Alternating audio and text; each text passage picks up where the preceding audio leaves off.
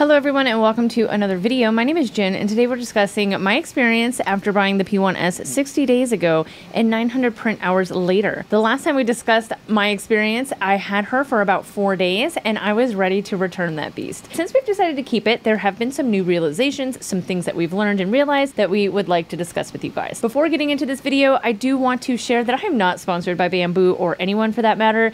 These are all my personal experiences as someone who jumped into this back in November of 2024. This is not going to be a video where I showcase how good of an editor I am, and this is also not going to be a video where I rehash what is in the owner's manual and tell you how fast the printing speed is. This is just my experience as how it performed throwing everything we could at her. We've done it all in Miss Wahlberg, that is my P1S, and I'm going to discuss with you the good and the bad that came along with it, and a couple things that I've realized, and maybe who it should be for. So without further ado, let's just jump right into today's video. So a quick recap. We did buy Miss Wahlberg about 60 days ago, and in the first 4 days, I was ready to return her. We were getting a lot of fails, a lot of problems. Everything was not quite working after seeing so many people discuss how wonderful they loved, or how wonderful the P1S was. I was really disappointed because the price tag was just kind of questionable in my opinion about was it really worth it, because my A series that have over 2,000 hours are still going strong. So if you did miss that video though, I'm not going to recap it. I'm just going to put it in the description below. You can watch it after this one. Let's go ahead and discuss what we've been printing this last 60 days. So we've been doing a lot of different projects on the P1S, specifically larger projects like a big skull. We did a giant horse. We've done giant dragons. We've done a lot of great things in there. Hue forges. And they've all been great. But the initial purchase was for custom pieces, custom jobs that I just didn't have a lot of faith on the A series. And I'm going to show you the before and after of those specific jobs to show you just how much of a difference the P1S made versus the A series on the same model. So let's go ahead and dive right into what was great about the P1S. First of all, the speed.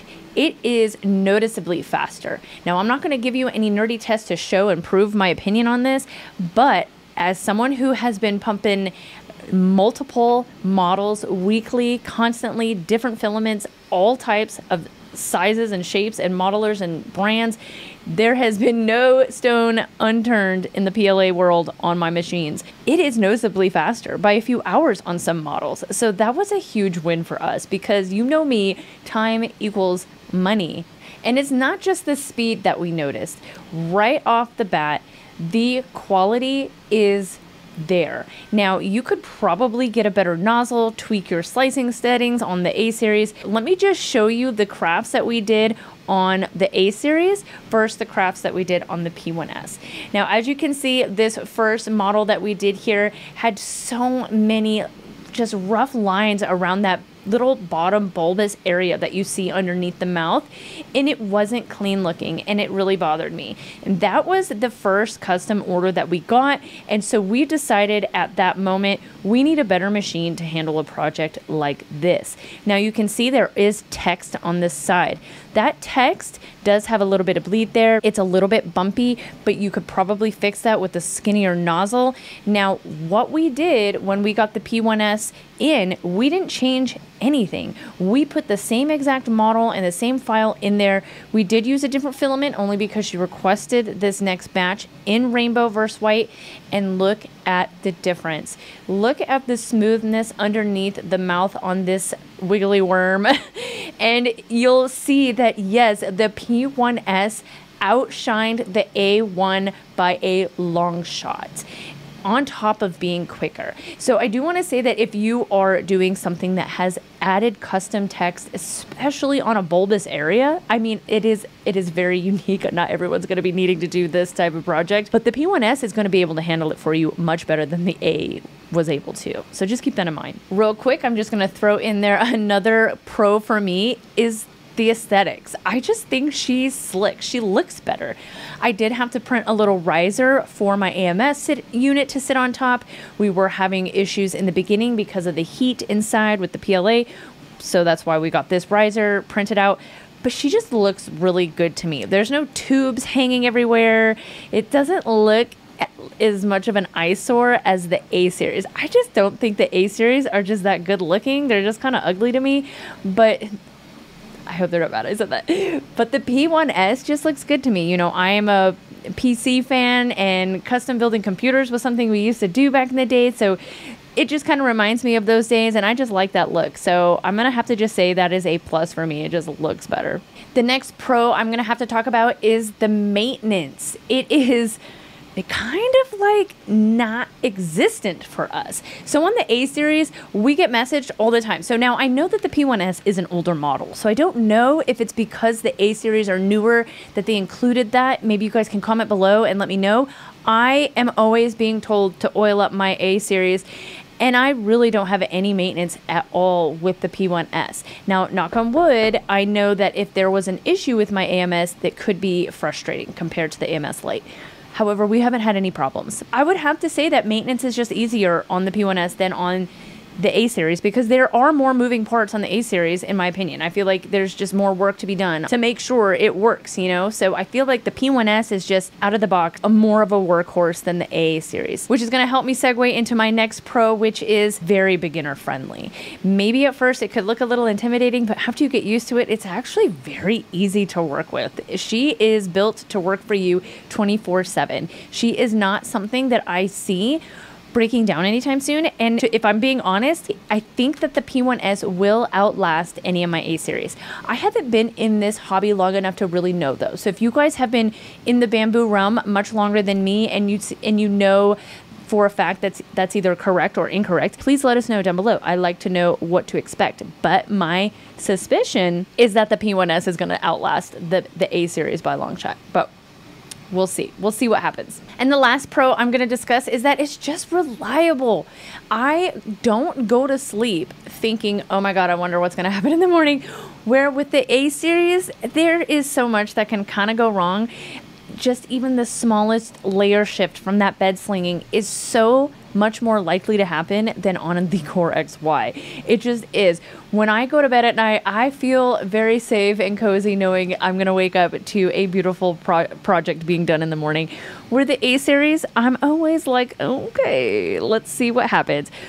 It doesn't happen too often anymore. We have been learning so much to where we can avoid major problems that we were getting a lot in the beginning, you know.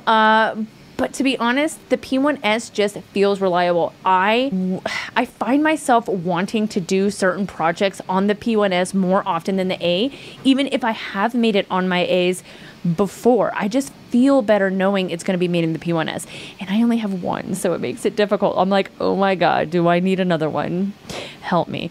So let's go ahead and talk about the cons on this machine though. There are two particular cons, just two, that I have to discuss. And the first one is going to be the AMS system. Hands down, y'all, it sounds like there is a Terminator robot like running around in the house when that door is open. At least that's what Luis described it as. How does it sound? Like a robot, like the Terminator. So the AMS is loud. It's wonky when you start using, when the spool leads get too light, it gets wonky. It doesn't like it. When you're using cardboard, it's gonna mess your stuff up. You know, it's just not as forgiving as the AMS Lite is. And if there is a maintenance issue, I know it's going to be more difficult than the AMS Lite. So that is the only con with it. It's just not my favorite AMS system. You have to manually enter everything in on the computer. Well, unless you have the Panda iTouch, then you don't. But unlike on the A series where you can put the filament in right there, it's not a deal breaker, but it's just, you know, loud, obnoxious, and a little wonky. The second gripe I would say is that the poop chute is just not functional. It's not built or designed for creators who want to flush a lot of waste. If you're doing a project that you just have to make sure there is absolutely no bleed, then that poop chute can get stuck. There's like a little flap in there, which, why is that there, you guys? Why is that flap there? Can we just take it out? What is the point of that? I don't know. But it caused so many issues when I first bought the P1S. If your chamber is closed and it just, the filament gets too gooey in that poop chute, it will stick to the walls and it will harden there, and then you've got a big blob clog going on anyways. It's just not ideal. It's just not the most up to date. I feel like the chamber inside next to the plate should have been bigger, but you know, what do I know? So I just think that the poop chute could have been a little bit better, but I mean, still, is that a deal breaker? Probably not. I did just realize in my notes that Luis himself has his own gripe. He is a computer nerd through and throughout, and his biggest gripe was that there's no easy way to just take off the door. You have to kind of take it apart to take the door off. Let me know if you guys have had any issues with that. We kind of want to take the door off, but we're not sure yet. But he just wishes you could just pop it on and off depending on the print that you're going to be using, but that's just one of his little gripes. I, on the other hand, prefer the door closed. I think that it is incredibly louder without the door, with the door open, so I just prefer the door closed. So I don't know, I guess we're just gonna have to agree to disagree on that one, Louise. So who would this printer be for? I know that since the tariffs came, all of the prices have gone up. Is it still worth buying? In my opinion, of course it is, but is it really what you need? That's the question. If you are doing this for a hobby to hustle, you want to beat it into the ground, give it all that it can, and you want something that's reliable, fast, and is going to give you the results that you need because you're doing this for a business, I would say yes, definitely worth the investment. If you are doing this because you are just a side hustle, small hobbyist, even if you're just doing small craft shows, maybe once or twice a month, I would say the A series is going to get you far. I would stick with the A series, especially if there is a budget issue here. There is a huge difference in price, I believe, between the A series and the P1S. So unless you are looking to do other filaments besides PLA, or you're looking to do like really custom work with text and bulbous things that have a lot of like really skinny, tall parts, like, you know, tall objects like I explained that we did earlier, then yeah, get the P1S, hands down. But if you are not doing any of those things and you are not trying to make this a like full-on business, get an A. They are workhorses too. They are awesome. We love them. We have 4 for a reason. We are printing with them 24/7. They have over 2,000 hours. So you can't go wrong with any of the Bambu, to be honest. Am I a Bambu fangirl? No. I'm actually looking for another printer that is just as reliable as the P1S and perhaps maybe has a bigger bed. I would like a bigger bed. It's not a deal breaker, but I also would like it to be a little bit cheaper. So if you guys know more about brands that are not in the Bambu realm that are on par with maybe an X1C or a P1S, drop them down below and let me know what to go look at. I know you guys have told me in the past, but your girl is busy. Retell me, okay? I want to go back and see what's out there. I know the H2D just dropped. I know some other printers are on the way, most likely. I want to see what we could possibly obtain that would complement this. Now, if I have to get another Bambu, I'm not going to be sad about it. I just might wait until all the dust settles before I jump in because I know the tariffs caused a little bit of a ruckus. I don't know what's really going on.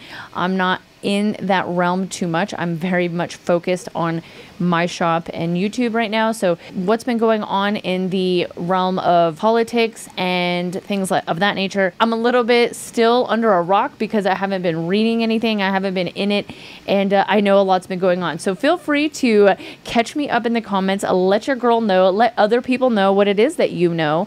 And I would love to read and comment back. As you guys know, I am always pushing the limits to these printers. I am trying to print with all kinds of colors all the time. So a dual extruder on the H2D or the Prusa XL, those definitely have my interest. The price tags don't.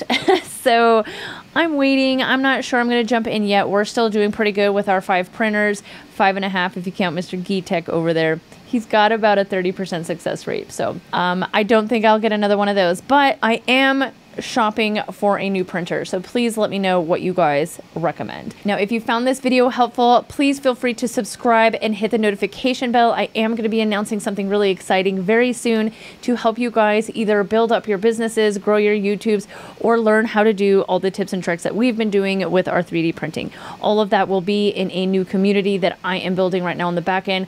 Comment down below if you're interested. And it'll put a little hustle in for me to get it out quicker if I hear from you guys is something that you want.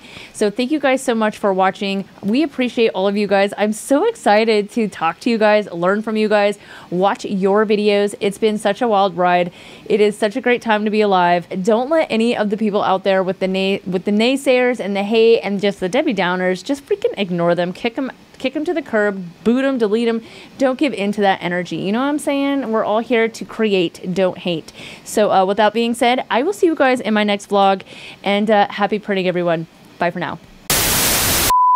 Mic check 1 2. What's up, everybody, and welcome back to another video. My name is Jen, and this is Hamel's House of 3D Prints, where we are sharing what we do weekly.